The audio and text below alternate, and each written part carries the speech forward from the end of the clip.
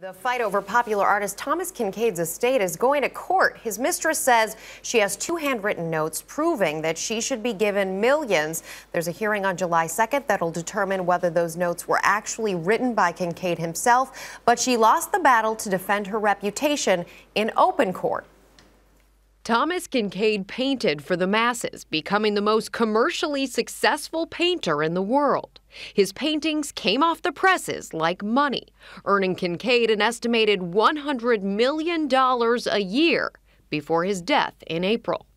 His pastoral style holds the key, as he told 60 Minutes back in 2002. Everyone can identify with a fragrant garden, with the beauty of sunset, with the quiet of nature, with a warm and cozy cottage.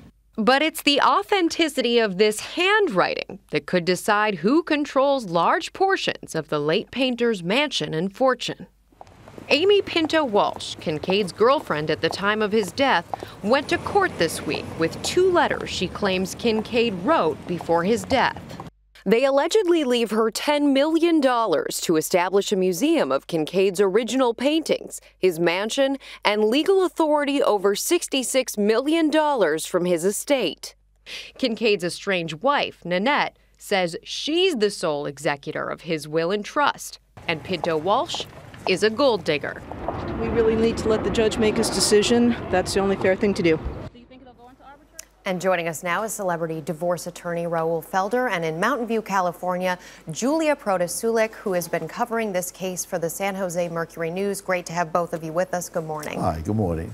Good morning. So, Julia, what does the fact that this is now going to be a confidential arbitration mean for the case of the mistress? Well, it means that some very sensitive issues are going to be decided behind closed doors. There's 2 issues. One is a medical directive. Amy is fighting this, saying that the estate violated that. She said that Thomas had given her, when he was sick in the hospital, medical directive over his medical issues, as well as the disposition of his body should he die. And the morning of his death, she said she wasn't given that authority, that people close to his family came in and took care of the body, and worse yet, banned her from the funeral. So that's one issue. The other is that the estate says that she violated a confidentiality agreement, and so she can't say anything. And they say that if she were to talk, they fear that she would say horrible things that would defame him. So it seems like, you know, what does she have on him and what is the estate afraid of? And we won't really know that, at least early on, because that will be done behind closed doors. Raoul, all this is happening behind closed doors. What do you make of these letters? I've seen them. They don't look at all alike. Well, the problem is these letters are worthless. In the 16th century, 1540, they passed the Statute of Wills, which is handed down today, which basically says it got to be in writing, it got to be notarized, and so forth. None of this stuff is worth anything legally here because it doesn't adhere to the Statute of Wills. It makes nice conversation, and I've had them on napkins in restaurants. That's the usual place you find it. But you know, it makes nice talk, and the reason why the estate wants it confidential is because there's 4 daughters here, and there may be a lot of garbage. But they made a tactical mistake because they would be better off in court. In court, the judge would throw it out, I believe. Here, arbitration, you know, you may throw something, and something may work out. But so which way, when you say something may work out, which way does this go?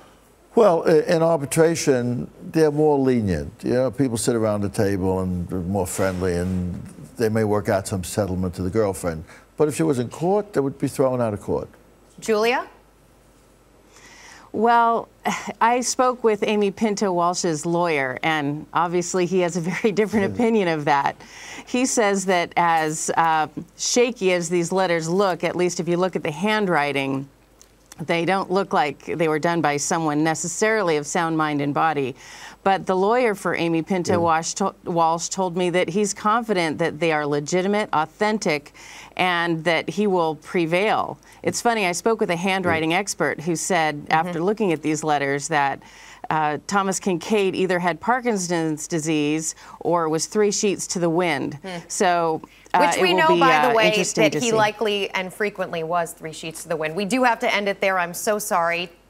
ongoing conversation. Raoul Felder and Julia Prodia Sulek, thanks so much to both of you.